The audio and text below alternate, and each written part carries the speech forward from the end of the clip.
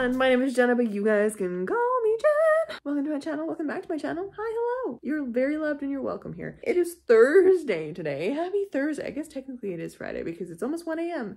But it's Thursday. I still have one day left of work ahead of me, but I wanted to start this vlog now, which is usually a weekend vlog, but I wanted to start now because I have started the weekend vlogging activities now. It's another 24-hour readathon, baby.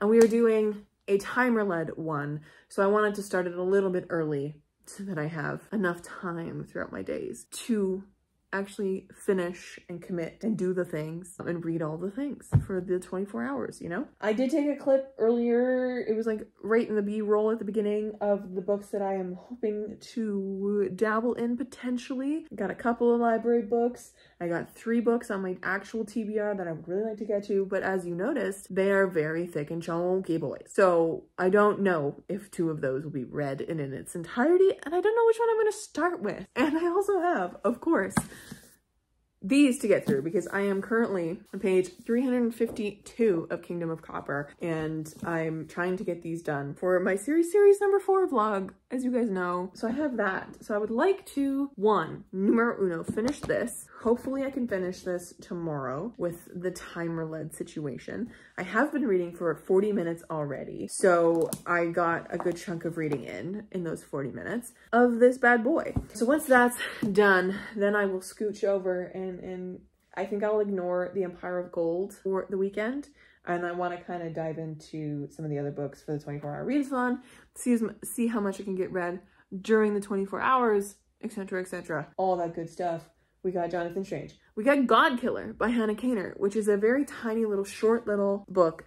Is it though? Like, it looks so small, but I looked at the audiobook and it's like 12 hours long, which is very long for a little itty bitty guy. But I figured if I wanted like a short, could be done in 4 hours type of vibe, I could pop that one off. And then I have a book without an audiobook, which is The Book of Disappearance by Ibtisam Azam. And then I have On Palestine by Noam Chomsky, which I say wrong every time I mention it, which is a nonfiction book, but it is also very, very, very short. So I think I might squeeze that in because, as you guys know, I have also been working my way through the 100 Years War on Palestine. I am just over halfway through now. I'm like 54% of the way through because I've been listening to it as a podcast when I make dinner and stuff. And it's been great to do. I think I'm just starting chapter 4, so there's not much of it left for me to get through. And because it covers 6 events in Palestinian history. I think I'm gonna do On Palestine by Noam Chomsky as part of this readathon at some point. But yeah, the little baby books that I can get through alongside the big chunky boys, which are Jonathan Strange, as I mentioned, and then Ordinary Monsters. I really want to get to both of those. So who's to say what's going to happen this weekend, but I know what's going to happen. Numero uno is going to be a lot of writing, a lot of reading. What a Freudian slip. Because I also should do some writing at some point, which is why I wanted to start this readathon a little early as well and like have Thursday and Friday in it, and possibly Monday, depending on if I have like an hour or something to cover on Monday when I actually finish this vlog. But I would like to see how much I could get read. I also want to, you know, take a few breaks and stuff like that, and in those breaks get some writing done because it is still NaNoWriMo. Well, it's the 17th of November now, and I have not done what I wanted to do this week, which was get through part 2. I've barely started part 2. So really the goal is just to get something written this weekend, something, and think about what's going to happen in part 2, you know? Anyways, welcome to the vlog. Other than all this reading and a little bit of writing, I have nothing planned for this weekend. It is also the Grey Cup this weekend, and I know my parents are going to want to have me over to like eat something. So Sunday will be something. That's the weekend ahead of us, my friends. Let's see how much we can get read. I don't know how much I've read already. Let me see. As I said, about 40 minutes. We were on page 295, starting chapter 18, and I've read to 354, chapter 22. So I've read this chunk of the book in the 40 minutes that I was reading for, which is pretty good for 40 minutes. So hopefully I can polish the rest of this off in just a couple hours tomorrow. Finish this, update the vlog for that, and then do the more 24-hour readathon stuff. But yeah, that's the plan, that's the goal. Welcome to the weekend. I hope you guys are doing well. I'm gonna go to bed because I have to work tomorrow. I'll catch you tomorrow for like the official first day of this, but like low-key. second day. See you tomorrow.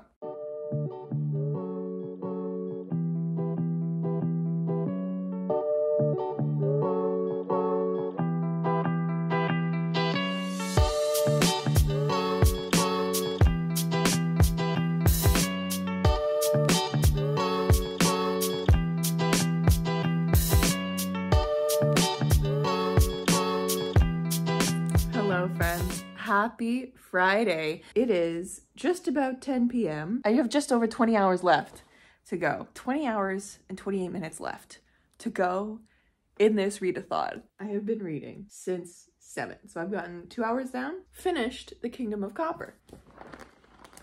Holy fuck. And low-key, I'm now mad that I said I wasn't gonna jump into Empire of Gold because I really just want to jump into Empire of Gold. But like, I have all of these books that I also really want to get to, but I understand, like my brain was like, yeah, let's put the 2 biggest books on my TBR other than the Day of Fallen Night for a readathon. For a 24-hour readathon.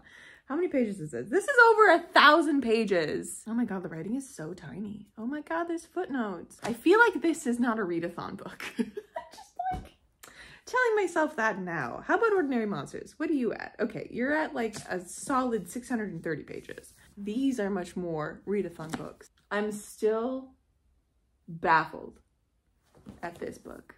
And so, I don't have words for this book. It was that good and that stressful. The last half of this book, I was sitting on the edge of my fucking seat, just like gently getting more and more stressed the entire way through this. This was so much better than The City of Brass too. Like, The City of Brass is a good solid fantasy book, but this one, holy fuck, that was good. Oh my god, what the fuck?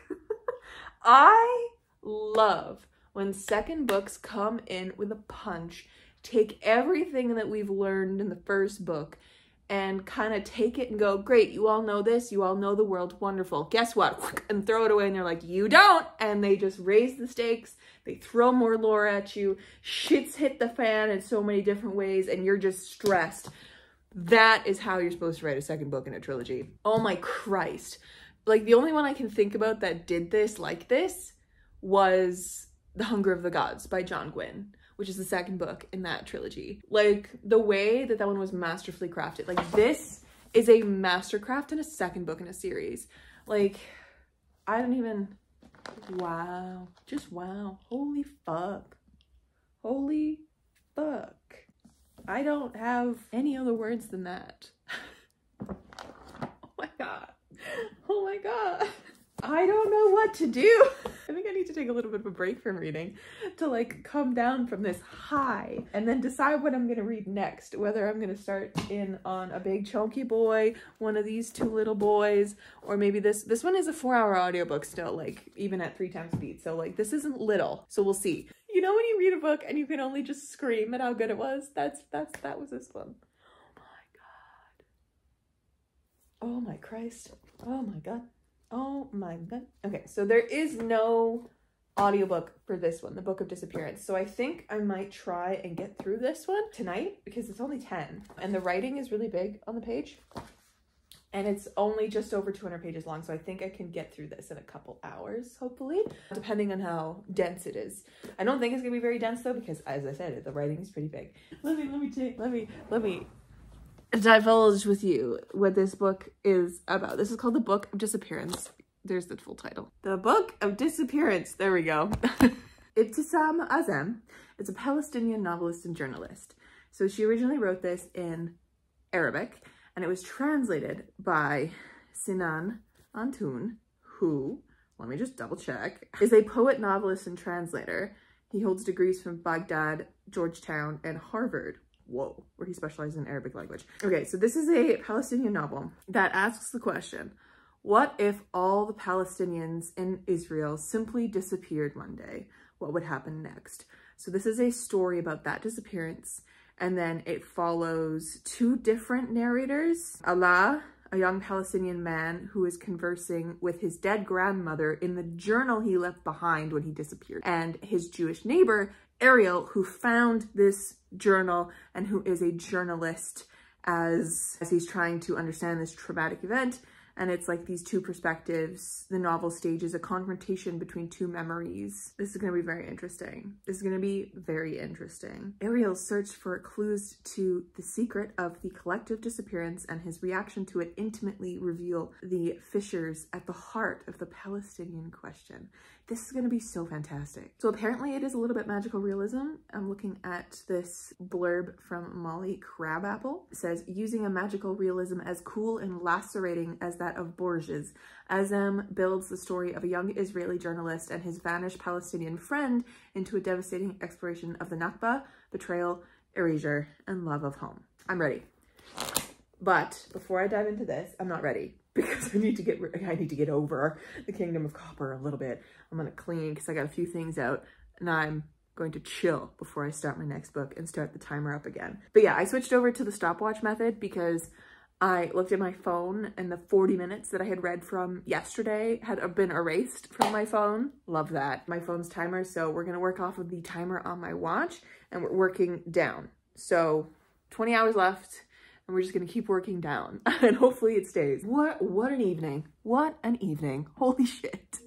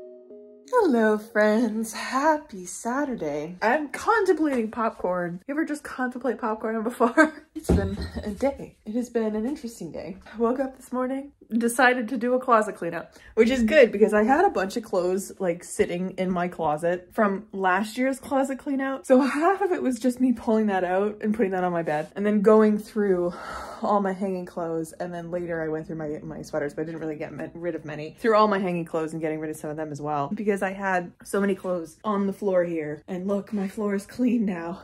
Iconic. It hasn't been clean for months.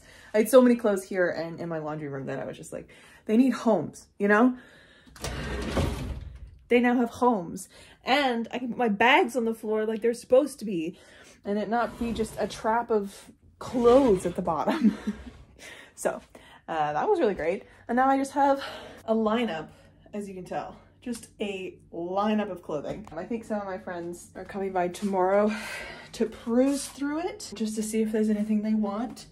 And then I'm gonna take it to the local thrift store to get rid of, to donate. Because I was thinking of bringing it to a place like Plato's or something where they pay you for the clothes. But then I was like, you know what? As a bigger girl, going to the thrift store always sucks if I'm looking for clothes specifically, because there ain't nothing ever in my size. And when there is like the off chance there is, like once I showed up and there was someone who had gotten rid of her like entire jeans and pants collection from the store that I shop at in the size that I used to get. Fuck, it was the best day of my life. It was so great. I want to do that. And I'll bring all my plus size clothes to the thrift store for the thrift store to do with as they wish. I just need to get them out of my life, you know? Just need to get it out of my life. But anyways, after that, I've contemplated enough. I want popcorn. After that, I've just been reading. While I was doing the closet clean out, I ended up reading almost the entirety of On Palestine by Noam Chomsky and Ilan Pappé, which I don't know. I don't really know about it. It's not what I expected going in. I figured it would be more like a typical nonfiction, like analysis of what's going on. And it is, but it's presented as a like discussion between three men, between Noam and Ilan and Frank Barrett. What's his name? Frank Barrett? Yeah. Who isn't anywhere on the cover, which I find interesting. Like he's the editor of this. He should be on the cover. So it's this conversation, like it opens with an introduction from Frank explaining a few things and saying that this is a like follow-up to the acclaimed book by Noam and Ilan called Gaza in Crisis, because they realized that they had more to say. And then it is literally just a discussion, like it's questions posed by Frank and then it's answered by Noam and Ilan in like literally in question answer form. And it kind of, I don't know, like it was an interesting conversation, but it meandered a little bit. And I'm not a nonfiction girly, so it really wasn't for me, but I think it was still a very important read to do, because as I was reading this was written in 2014, I think, before the introduction was written in. Yeah, Frank Barrett wrote his introduction to this in September 2014. And at the time that they were writing this, Gaza was being carpet bombed, which it's being carpet bombed now. So, you know, timely as shit. Anyways, yeah, I don't rate my nonfictions. They just don't fall, I don't read them enough to have a rating system for them, and they just don't fall in the same realm as fiction books for me at all, so I'm not gonna rate that one. And then last night I also read the entirety of the Book of Disappearance by Ibtisam Azem, and this was really interesting. Like, genuinely really interesting of a book. So I explained what it was about yesterday. So we don't only get the two narrators. We don't only get Allah, who is the Palestinian man being, like his voice is being heard through journal entries and his journal that was left behind in the disappearance. And then we don't only get Ariel, his Israeli neighbor. We also get other people in the moments of the disappearance. Or the moments after. We don't actually see the disappearance happen. We just see the moments after. And it was very cinematic in that way, and also very Mrs. Dalloway, which is such an interesting comparison, but this is very Mrs. Dalloway. So I struggled with the writing in this because yes, it was translated, but I've read books translated from Arabic before, and those books are beautifully written. And this was choppy. It wasn't well translated because there were some sentences that straight up did not make sense. Like, they did not make sense at all. Like, I couldn't even make sense of them in my head with my editor brain. I was like, what is happening here? So that was interesting. What the author was trying to do with the two main POVs, with Allah's journal entries and Ariel's like current narration of the disappearance and stuff like that, was very intriguing. That, like, what she was trying to do with that, the author, very intriguing, because with Allah's journal entries, they really feel like journal entries. Like, it feels like an entirely different person writing those things, and it is so stream of consciousness. It is just, it's baffling. Like, it's a full-on conversation with his grandma, and questions he's asking, and all this like stream of consciousness just rolling through these journal entries. And then you get to the Ariel POVs, or just like the regular third person POV. It reads easier to me than the stream of consciousness from the journal entries. I think it was really interestingly posed to have the narrator who doesn't have an active voice, but has like words being read on a page. So they were like, words on a page aren't being actively said, right? Like if someone's talking to you or living those moments, words on a page have already happened, right? I think it's very interesting that Ibtisam chose to have the Palestinian voice in here be the inactive voice, and yet have it be the most important voice,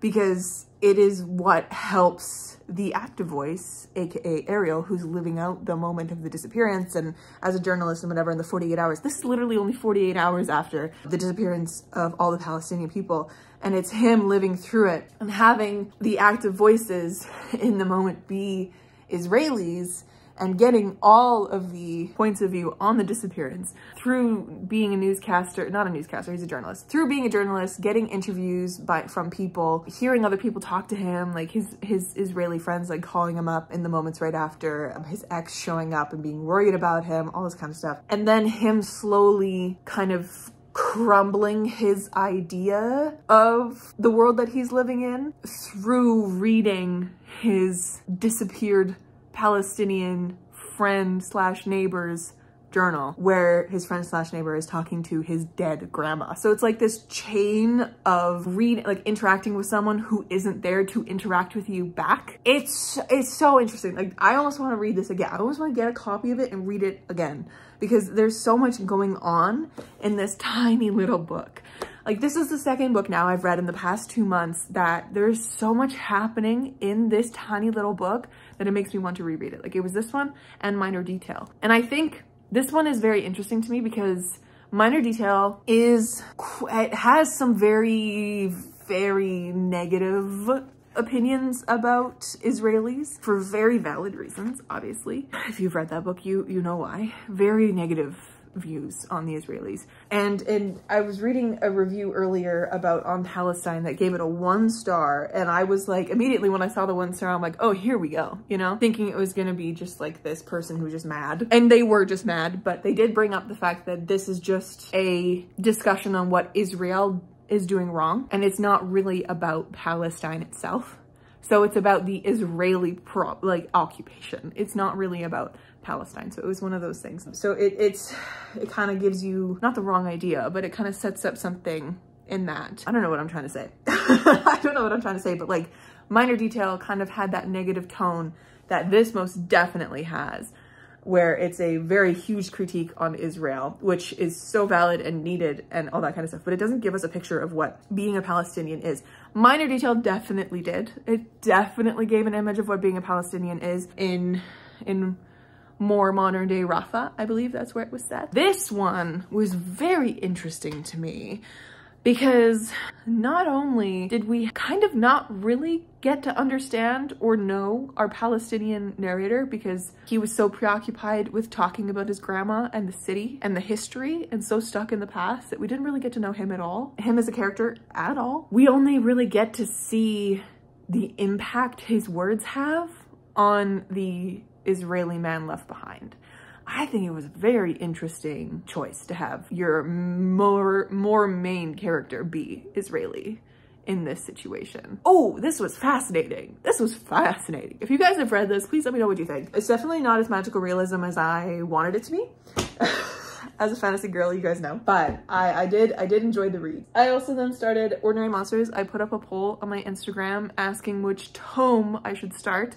I started reading Ordinary Monsters and I'm about 88 pages in. I'm just about to start chapter 5. It's called And Brighter Still over here. And then I was listening to that on audiobook as well while I was making dinner, all that kind of stuff. And then I stopped for a break and watched an episode of Burroughs End on Dimension 20. I watched the first episode and then the first episode of Adventuring Party as well. And I low-key just want to dive right into that and watch that forever because it's so good already. Love that. But then I'm like, I kind of fell out of wanting to read Ordinary Monsters, which is interesting. Like I feel like I should give it another hour of reading time just to see if I can get a better chunk done of it.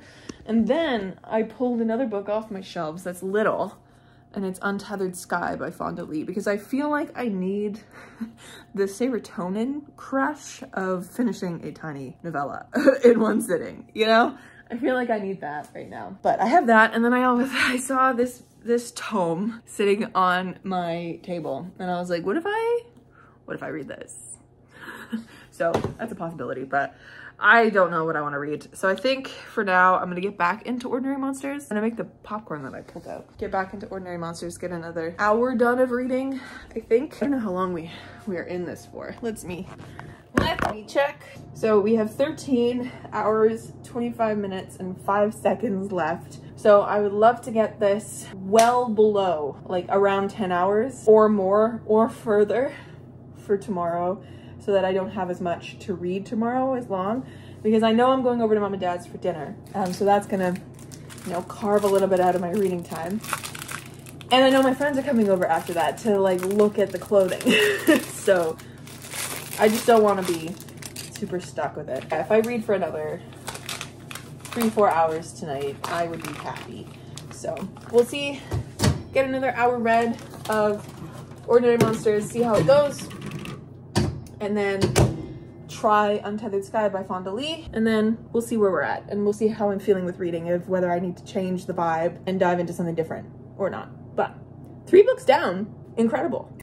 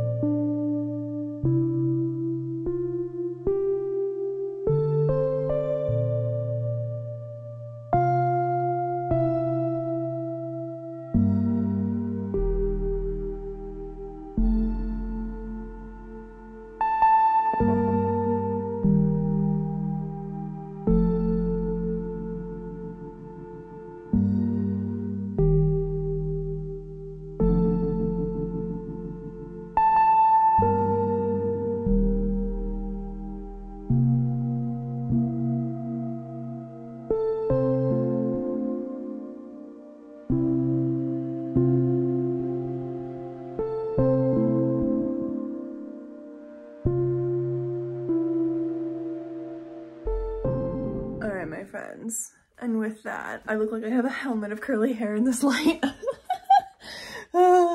It's not far off. With that, it is almost 3 a.m. I am tired, but I have finished another book and got to the halfway mark of Ordinary Monsters. So I'd love to see it, and I think I have less than 9 hours left to go, which should be okay tomorrow to carve through. And if I have an extra few hours to catch up on Monday, I don't mind. I can read when I get home from piano, but woo. Another book down. I'll tell you more about Untethered Sky tomorrow. I'm tired. I'm going to bed.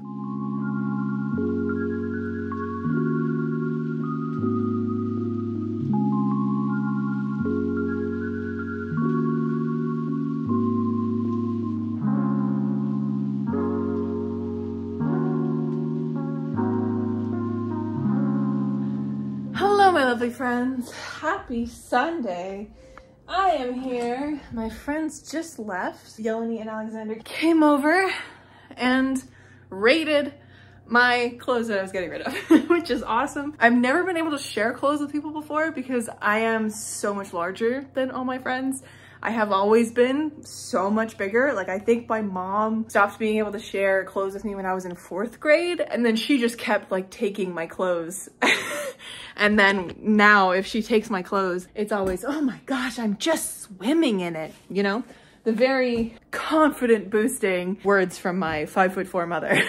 But I've never really been able to share clothes with people before. And even now, like, I'm not really sharing clothes with them, but it makes me feel good inside that my friends took a lot of my clothes. They were very excited to come and peruse, and I got rid of a lot of sweaters, which is always lovely. And yeah, they're huge on my friends, but like, that's what they wanted. They wanted the oversized. And I'm like, I'm glad to be of service. It is pretty much the end of the day, I do believe. It's about 10. And I want to pop and say, hey, I haven't talked to you all day. I also have reading updates.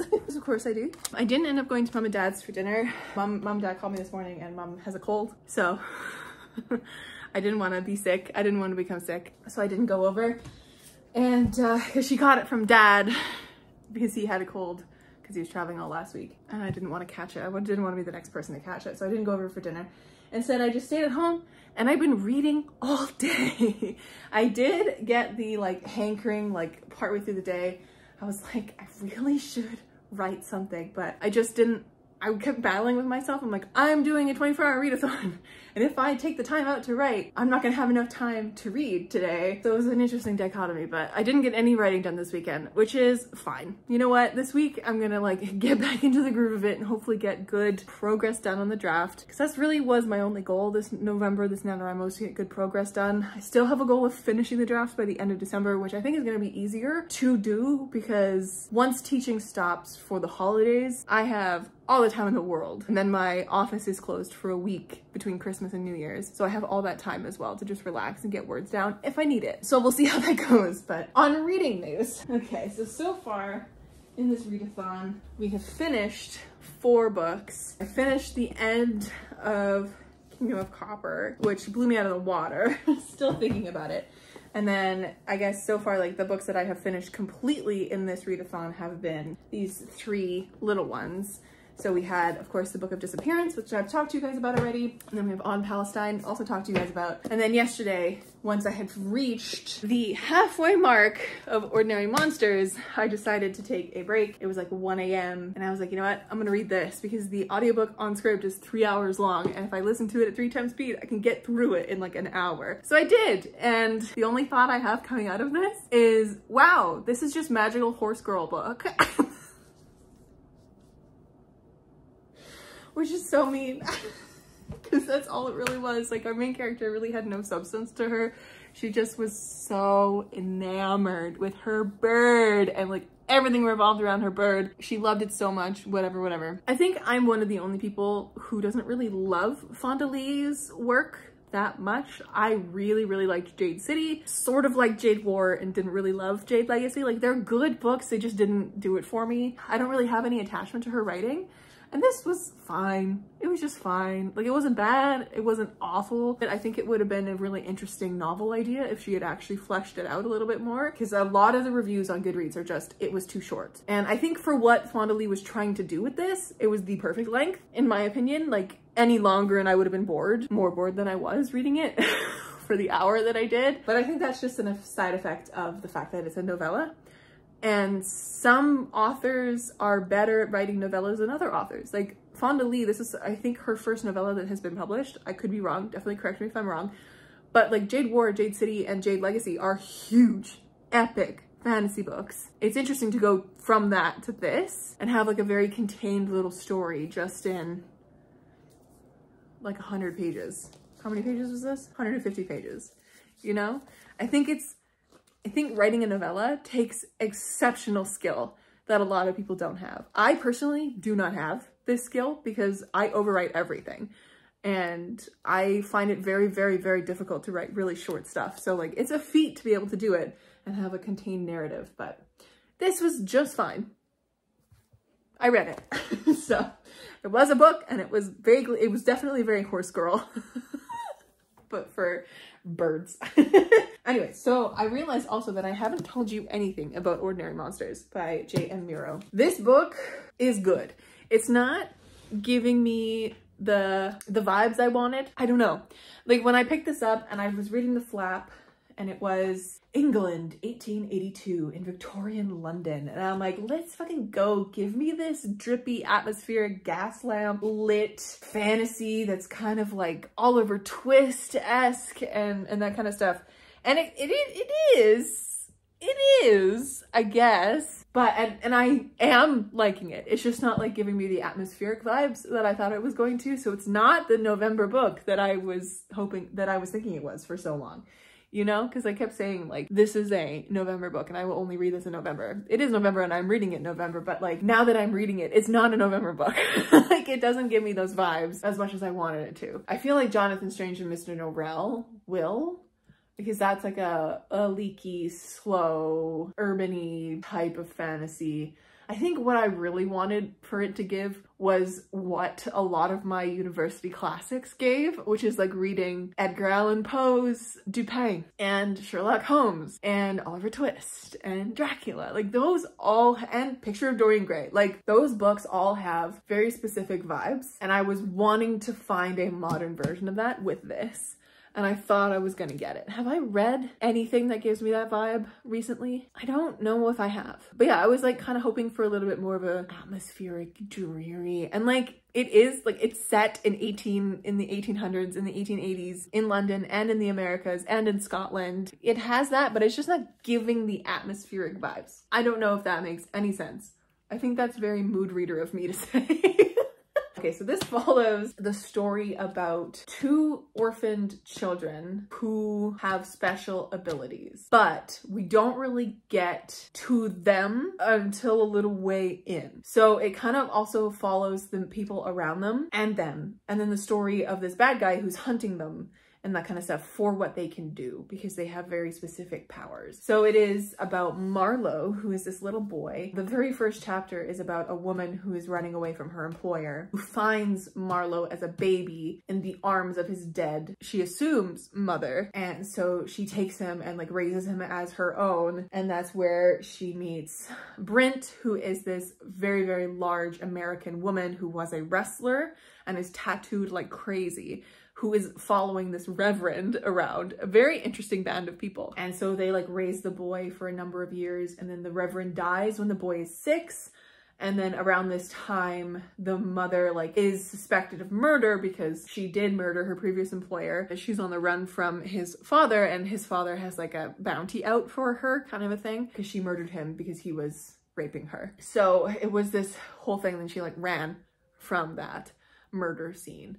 And so in this moment, like she gets found out by a bounty hunter. Something happens to the bounty hunter, but she decides like, I'm gonna go turn myself in, or I can't be with my kid anymore. She decides that she can't be around these people anymore, like Brint and the boy, because she doesn't want to put them in danger, so she leaves. Then it's just Brint and Marlowe. And Brint and Marlowe somehow make it to the Americas at some point. But anyway, so that's one story. And then we also find this mixed boy named Charlie who has been accused of murder, and they've tried to execute him a number of times, and he just won't stay dead because he has a regenerative power. Like he has been hurt so many times, but he has not a single scar on his body. This poor boy has been honestly tortured. And then it's the two people who are from the Carindale Institute, which is this school type place that these kids have with special powers are taken to be trained and stuff like that. So it's got like the school narrative to it, but I'm halfway through the book and we are only just now at the school,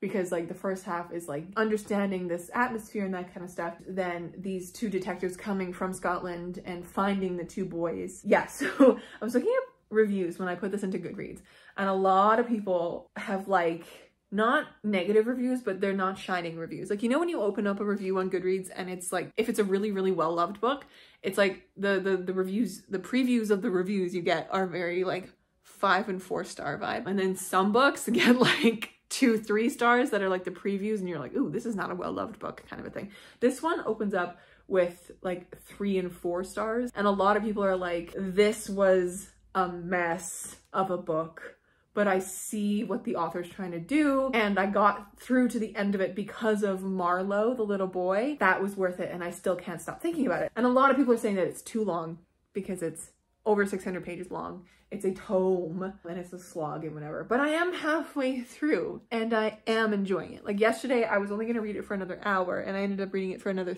3 and got to the midway point because I just lost myself in the story, which was so great. Today, I didn't want to read this at all. I didn't want to pick it back up again because not that I won't pick it up again ever. Like I just wasn't in the mood to read it today. This is the mood reader in me, because I saw this Robin Hobb Ship of Magic and I told myself I wasn't going to read it. And then today I was like, but what if I just read it? So I restarted it because the first 100 pages that I read back at the beginning of October. So I remember absolutely nothing from it. So I went back, reread the first 100 pages, and then kept going, and now I'm this far through and I cannot stop. Like my friends came over and I literally had to like finish the page and like pull myself out of the story because I'm in the mood for a Robin Hobb. This is so fucking good. So I'm thriving. So this is the first book in her Live Ship Traders trilogy. So her Realm of the Elderlings, vast and wide. And the first trilogy follows Fitz. It's called the Farseer trilogy, and that's where you have the Assassin's Apprentice, the Royal Assassin, and then Assassin's Quest. And I read that trilogy earlier this year. This trilogy has nothing to do with Fitz. It's an entirely different part of the Six Duchies, and it's pirates, and I'm thriving. But when I read the first 100 pages of this, I wasn't into it. Like, I just couldn't fall into the world, into these new characters kind of a thing. But now that I really wanted to pick up a Robin Hobb, and I am doing it, I'm thriving. I love like the slower fantasy, the build, because I just know that Robin Hobb is just gonna build an epic story with these characters. But this one, instead of following just one person, follows many, many people. So it follows Althea Vestrit, who is the family of old trader, they call themselves old traders, who owns a live ship named Vivacia or something like that. And Vivacia has just been newly awakened because of the death of her father. Like, that kind of just happened in here. And then what she expects to happen with this death of her father doesn't happen. So it follows Althea. It also follows the ship hand who was her father's first mate. I can't remember his name, Bracian or something. It also follows a ruthless pirate lord, Kennet. And it also follows, like, it follows a number of people who are all intertwined in this. And I'm thriving. I'm thriving. This is my first multi-POV Robin Hobb, and I'm really loving it. Anyways, it is just past 10 and I have 3 hours and 43 minutes to go. So I'm gonna keep reading and see how far I get in Ship of Magic, because I think this is what I'm going to focus on for the rest of the day. But I'm definitely not going to finish this book in 3 hours, because I think the audiobook has like 9 hours left at the speed that I'm listening to it at this point, because this is another like 800 page book. Yeah, this is 800 pages, this little baby pocket book. So we'll see how long that gets me, but I think I've done pretty well with finishing so far 4 books and then reading 300 actually, because how many pages is this? Yeah, I ended on page 319 of the Ordinary Monsters book, and then however many pages I'm going to get through of this, because I am already on page 284. So another few hours reading of this, and then I will catch up with you when that's done. Hello friends, it is almost 1 a.m. Oh my god, how is it almost 1 a.m? Don't like that. I have 1 hour and 40 minutes left. It'll be 2:30 by the time my readathon is officially done. I just wanted to come in and say I'm halfway through Ship of Magic. I fucking love this book. It's great. I'm thriving. This was such a good idea to do this today. I don't know about you guys. I sometimes find it rare when I'm in a reading mood where I know exactly what kind of book I want to read. And did I know what kind of book I want to read today? No, but I knew exactly which book I did want to read. And so I let myself fall into that, because a lot of the times when I'm in a mood to read, I don't know what I want to read, you know? It's one of those things where I just, like, I'm like, I don't even know what I'm in the mood for, but I'm not in the mood for this, or this, or this, or this, or this. Like, that's kind of a thing. Or like, sometimes I'll wake up and I'll be like, I'm specifically in the mood for this kind of book today. And then the next day I'm like, I'm not in the mood for that. I'll never be in the mood for that again. A lot of that happens as a mood reader, which is why I have developed a very terrible habit of wanting to finish fantasy books in one sitting, especially large fantasy books that are upwards of 500, 600 pages, which is not possible for a lot of times, but it is possible at my absolutely insane audiobook listening speeds, which is why I can do things like finish Forged by Blood and Ebony Gate, which I did last week in the same day, because I was listening to both of those audiobooks at like 3.5 speed. Just shoot through. I didn't finish those in the same day. I read Ebony Gate in one day, started Forged by Blood, and then finished it the next day. But you know what I mean? Like, I'm the kind of person who I need to, sometimes when I'm in the mood for a specific fantasy book, I need to finish it in one day. Otherwise, I might not be in that mood again. And then it ruins my enjoyment of the book, which is such a terrible place to be. Because when I was a kid, I used to be able to enjoy books and read them for days and weeks, and just every time I was picking up the books, I was enjoying it as much as I started it or more. I wish I could get back to that. And I think what really gets me and what really helps me do that is reading really long fantasy books, because I know I can't finish an 800-page book in a day.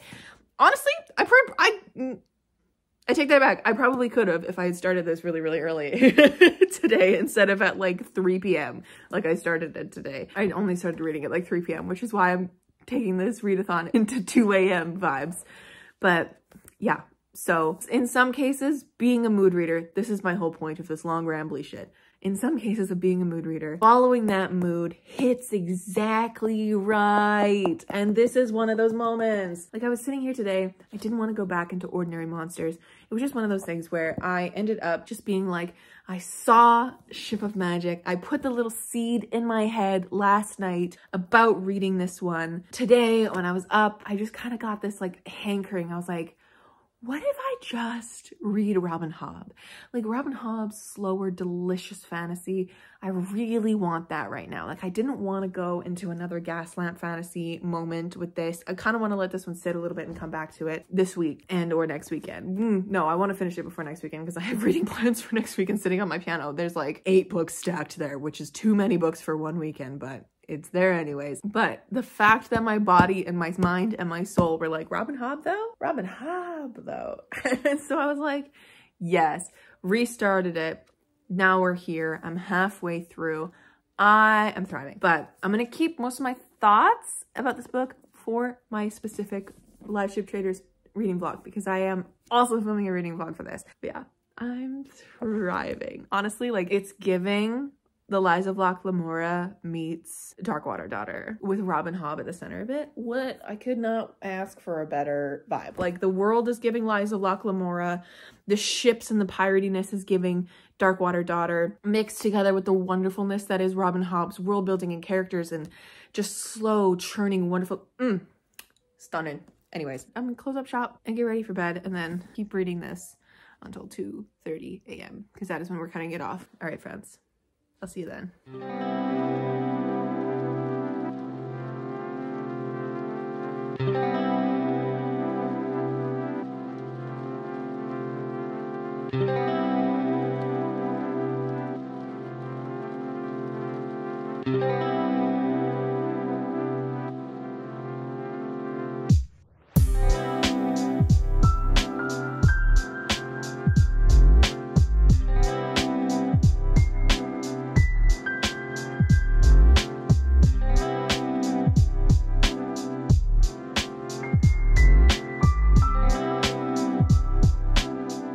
Hello, my lovely friends. Happy Monday. We've officially reached the end of this vlog. What a day. What a weekend. There are so many things that I read this weekend. Let me go through them real quick because I know you've been here for a while. I read over 1,600 pages today. I did the math. Did I say today? I meant this weekend. That's how many pages I read this weekend. 1,600 pages. Oh my God. So we started off the weekend finishing The Kingdom of Copper by S.A. Chakraborty. I'm giving this 4.5 stars. Absolutely freaking loved it. I cannot wait to read The Empire of Gold.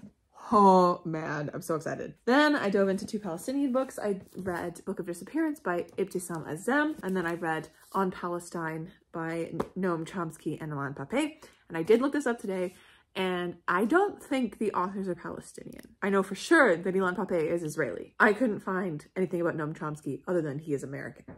So I feel like I don't think either of these people are Palestinian, but it is a book about Palestine and the Palestinian issue and history and all that kind of stuff. So read this one.